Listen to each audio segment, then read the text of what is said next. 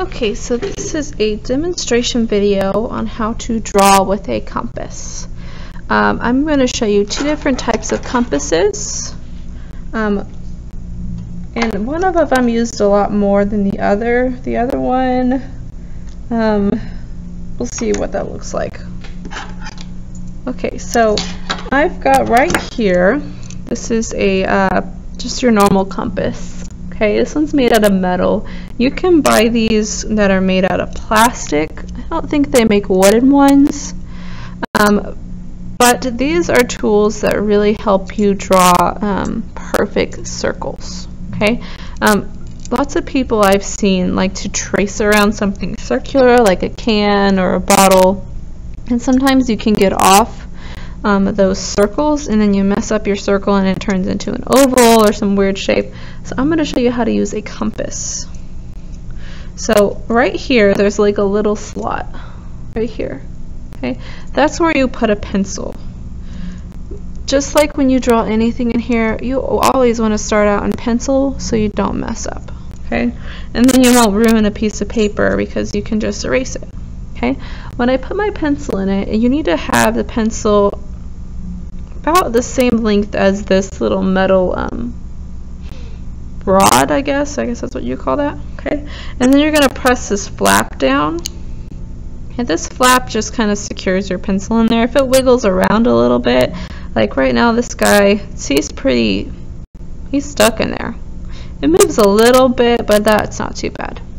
Okay, I just want to show you the difference between a compass that is that's pretty tight, like it's not broken at all. Like this compass will work, hopefully it will work pretty well. Okay, that's a good one. This is another metal compass, and I'm going to put a pencil in here and see what happens. So I'm doing the same thing, I'm putting it through this little slot, and then I'm lining it up with the metal rod so that it's the same length. Okay. The difference between this compass and the other one is this metal arm right here is very loose. It'll like move a lot when you're drawing, and you don't want that.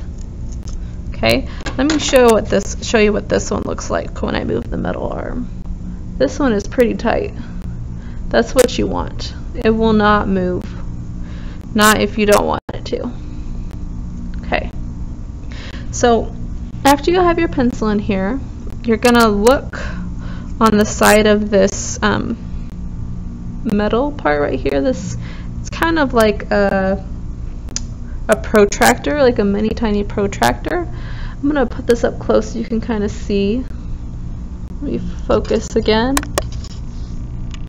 Okay, there we go. If you see, there's all these little numbers on there. That's your radius of your circle. Okay, a radius is what the circle is halfway. So like if you're drawing like half a circle, that's how wide it is. Okay, and you'll just pick a wideness. If your thing is really narrow like this, you're gonna have a tiny circle. If it's really wide, like all the way to right here, you're gonna have a big circle. I'm just gonna do a small one because my paper isn't very big. So I'll do on 3. Okay. Now I gotta focus again because it was up close.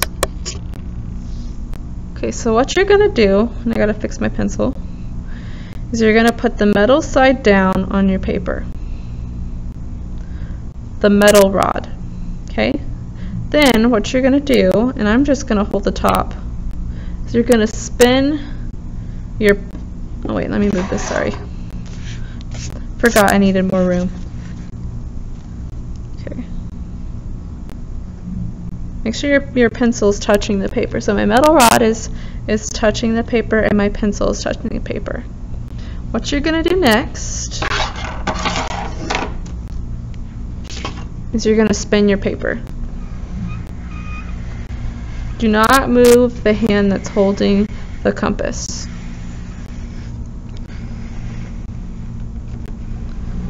Now my pencil moved a little bit, so I'm going to go over this again. It moved upwards Okay, there we go. Now if I take my compass off, you should have a perfect circle. Okay, there's a little indent because I was pressing down hard. Hopefully you don't have that. I think that's because I'm working in my sketchbook and I just wanted to make sure none of the pages work. So I'm going to do this again so you can see.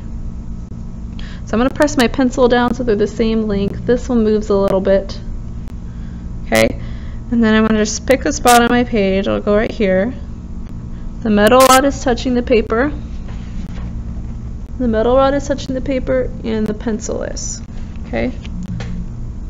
Not spinning the compass, but spinning my paper. My compass is not moving. I'm holding it in the same spot while you're spinning the paper.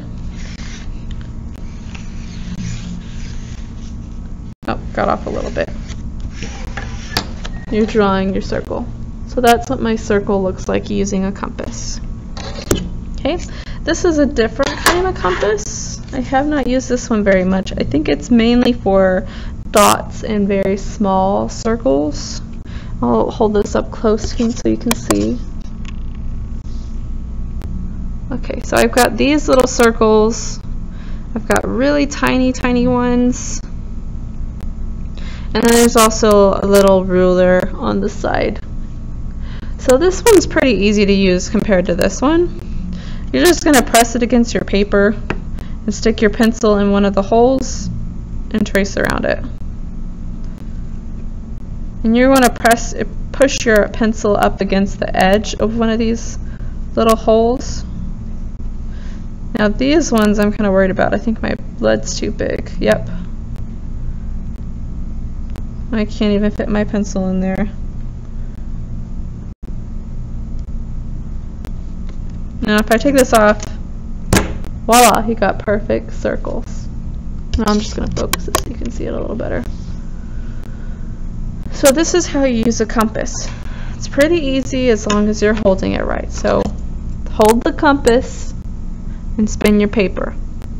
Don't spin your compass and hold your paper. Okay? Hold the compass, spin your paper. Now this, hopefully you learned something from this. Good luck with your compasses.